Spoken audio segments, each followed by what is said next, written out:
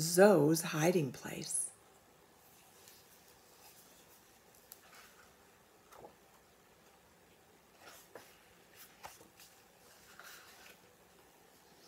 The sun extended its morning glow to a light blue bungalow in Mulberry Meadow. "Zoe," called Mama, "it's time for breakfast." Zoe Mouse peeked out from under her purple patchwork quilt. "This is my favorite place to hide. I feel so safe and cozy. No worries here." "Zoe," Mama called again, "it's time for breakfast." Finally, she jumped out of bed, dressed, and smoothed her long pink tail. And smoothed her long pink tail. Then, collecting her backpack and her favorite book of fairy tales, she pattered down the hallway as quiet as a mouse to join Papa, Mama, and baby Zach.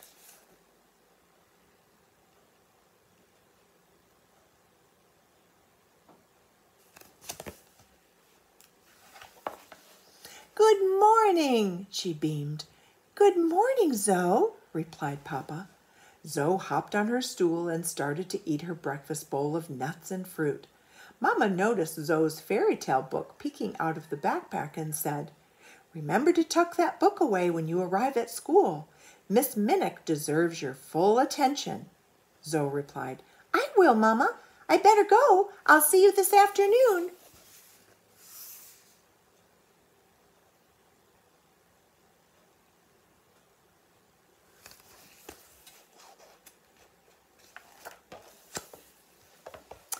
With the long walk to school before her, Zoe was free to dive into her book. She read a little, then walked a little, read and walked, imagining each and every detail. She barely noticed her friend Layla joining her along the way. Layla interrupted Zoe's thoughts with her usual string of how-do-you-dos. "Good morning, Zoe. What are you reading? Would you like to sit together in class?" Zoe happily replied, "It's my new favorite fairy tale. I'm trying to finish it by the end of the day, and yes, I'd love to sit together in class."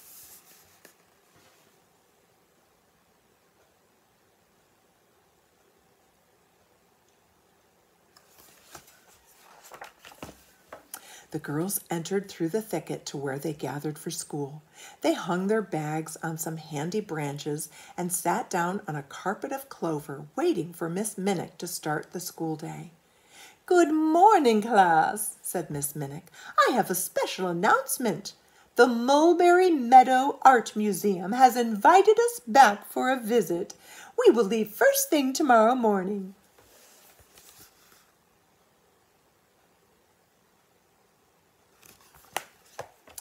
Layla turned to Zoe and whispered, "Isn't tomorrow going to be terrific? I can hardly wait." Waking up from her daydream, Zoe asked, "Hardly wait for what?" "Didn't you hear what Miss Minnick said? We're going to the art museum tomorrow. I won't be able to think of anything else for the rest of the day." Zoe sighed. Great. But Zoe didn't feel great. On her last trip to the art museum, there was a painting that reminded her of her favorite fairy tale. She was so busy looking that she didn't notice the class leaving. When she looked up, she didn't know what to do or where to go. It felt like I was alone forever. I never wanted to go to that museum again, she thought.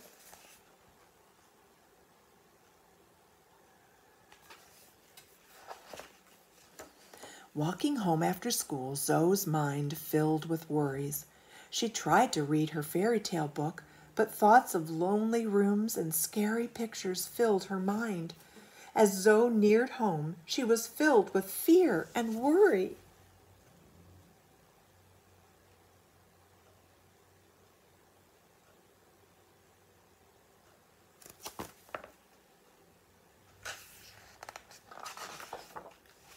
Once inside, Zoe hurried past Mama and Zach. She headed straight to her bedroom to be alone under her safe purple quilt. After a few minutes, Mama ventured down the hall to check on her. Zoe peeked out from under her quilt and slowly began to share her worries with Mama. Mama had good listening ears. She said, "Every mouse experiences worry, and I can certainly understand why you feel anxious. We do remember trouble. We imagine it could happen again.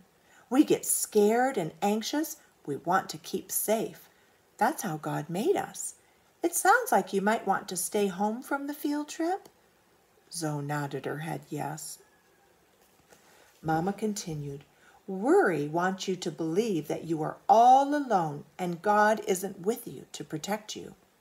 But that's not true. Jesus is with you. He cares for you. I had lots of fears and worries when I was a young mouse. Your grandpa used to read to me from the great book. There is a verse in that book that says, 'God is your refuge, a safe place from trouble and fear.' That verse is true. You can trust God to keep you safe."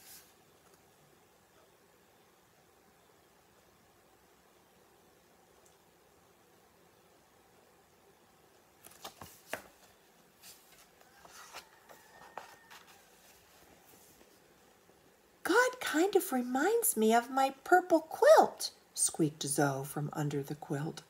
"Yes, but so much better," Mama replied. "God is always with us. Another place in the great book says, 'I will never leave you or forsake you. You are mine.'" "That means even though I can't see God, He is here?" said Zoe. "Yes," said Mama. "Wherever you go, Jesus is with you. I still have worries too, but I ask Jesus for help. You can't change tomorrow by worrying, but you can tell Jesus your worries. Turn each fear into a prayer. He will help you. And don't forget how important it is to listen carefully to the people in charge of keeping you safe. Some of your worry might be helped if you put on your listening ears when Miss Minnick is talking."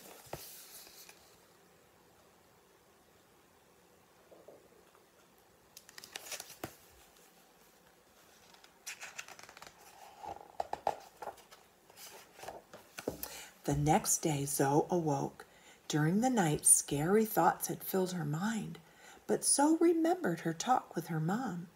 "Jesus is with me. Jesus wants to help."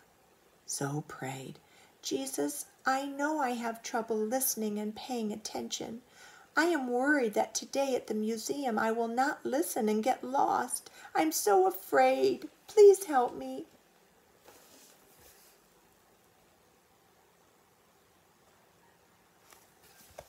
As Zoe was leaving for school, Papa gave her a slip of paper with words from the great book. She tucked the verse in her pocket. "The Lord is near. Do not be anxious. Love, Papa." Papa gave her a kiss and reminded her, "Pull it out and read it when you feel afraid."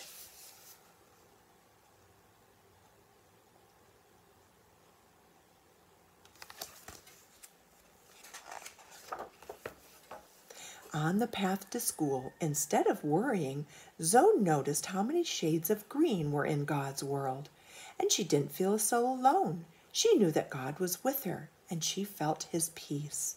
Suddenly, Layla ran up exclaiming, "Off we go! I'm so excited! I could hardly sleep last night."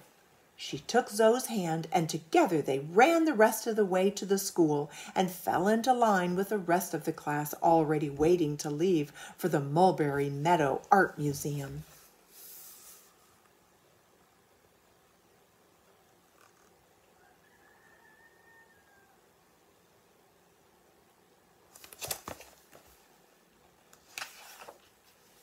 When they arrived at the museum, Zoe took a deep breath and prayed, "God, help me to pay attention. Thank you for your listening ears.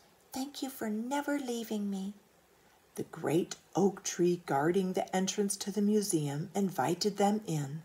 The class walked into a room that Zoe had never visited. She was enthralled. "There's so much to see.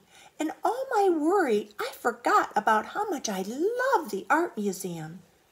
Each painting was from a fairy tale.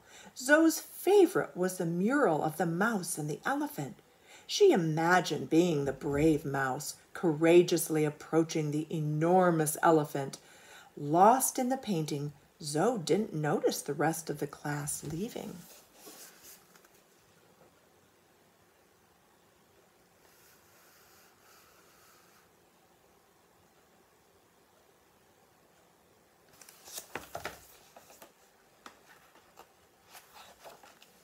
Suddenly, Zoe looked around. No one is here. The class is gone. I'm all alone. What should I do? Zoe remembered. She reached into her pocket and pulled out the note. The Lord is near. Zoe prayed right then and there. I'm sorry for not paying attention. I'm listening, Lord. Thank you for being near. Please help me to know what to do.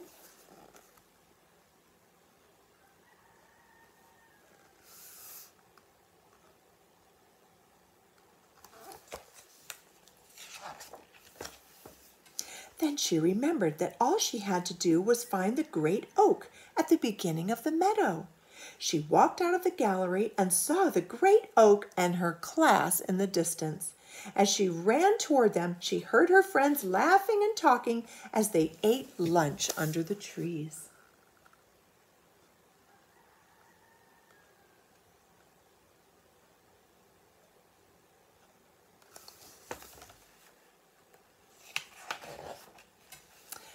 Miss Minnick saw her and exclaimed, So, there you are! I am so glad to see you. I must do a better job keeping you with the class. Are you okay, my dear?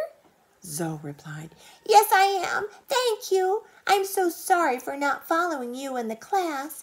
I am learning to have listening ears, and Miss Minnick, I am more than okay. I'm learning a lot on this field trip.